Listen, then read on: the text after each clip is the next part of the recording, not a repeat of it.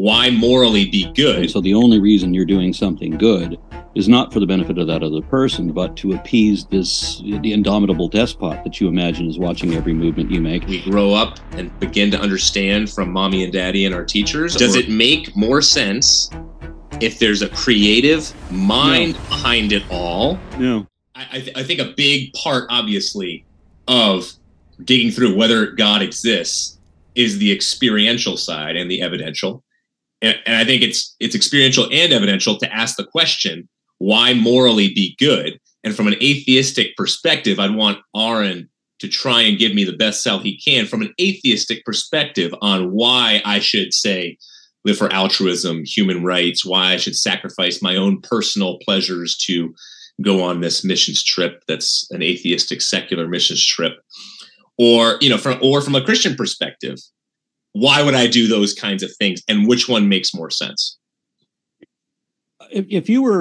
I understand that if you're Christian, then somehow you have the false idea that you're earning brownie points from your God. And so the only reason you're doing something good is not for the benefit of that other person, but to appease the indomitable despot that you imagine is watching every movement you make and who will come down on you badly if you don't do exactly what you're told. Of course, that doesn't explain the prison population, does it? It doesn't explain why there are so many people. There's so many people in prison. Was it 98% of violent criminals are all deeply religious, and this goes for child molesters too. The more deeply religious they are, the more and younger victims they tend to have.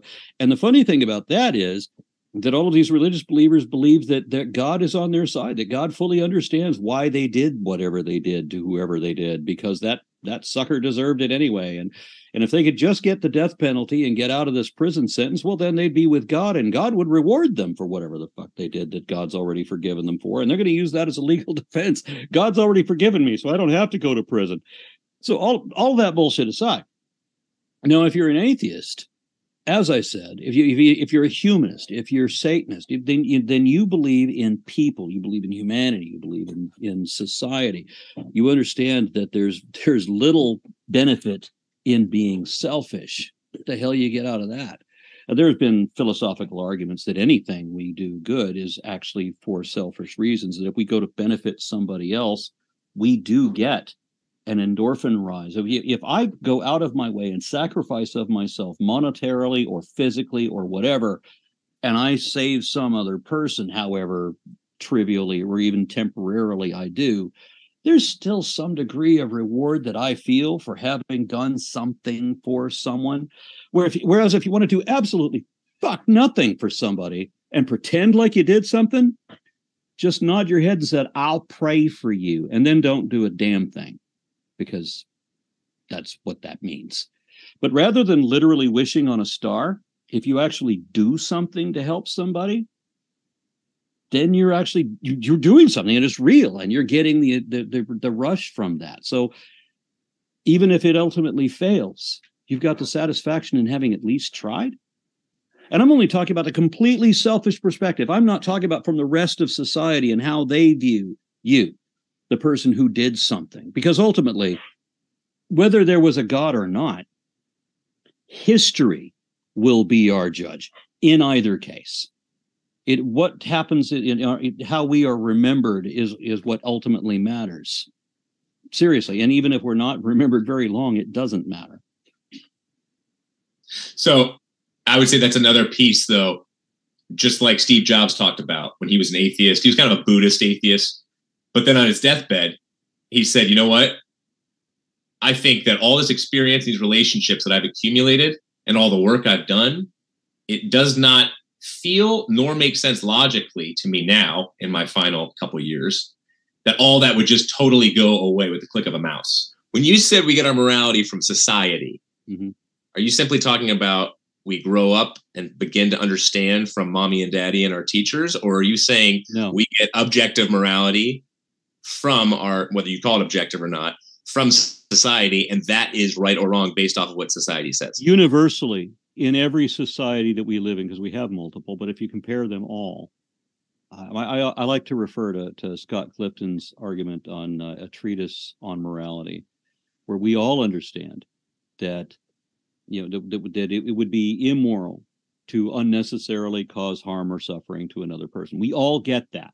Now, for people for political biases or religious biases will come up with excuses for how they're justified in doing the thing that they know is immoral in the first place. And that's why they're desperately coming up with excuses to justify that. But if you really are moral, then you're not looking for these excuses, and you're not trying to cause this this pain and suffering on another person anyway.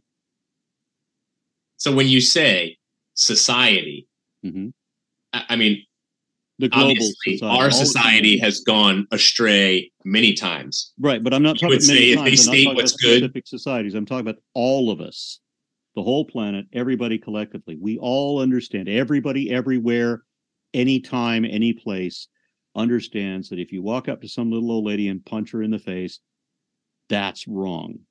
Now, you can come up with excuses to justify why you did that, but we all understand. Everybody, everywhere, every when understands that's wrong. Agreed. And I would say that favors that definitely favors on one point of evidence for God. That demonstrates how society understands morality from a societal standpoint and not from a God. Thank you. We can now and take how do you questions from explain the audience?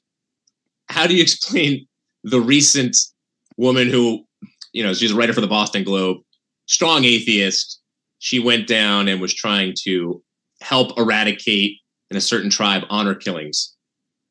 They thought honor killings were fine. Isn't that? As I said, individual groups will find political or religious reasons to justify the evil that they know that they're doing. You and I can both come up with exceptions of the excuses that people have written into their dogma to justify the evil that they're doing. We can do that all day. But yet again, though, this gets back to the same thing I'm trying to hammer home here with reason, logic, math, and add morality to it. Mm-hmm.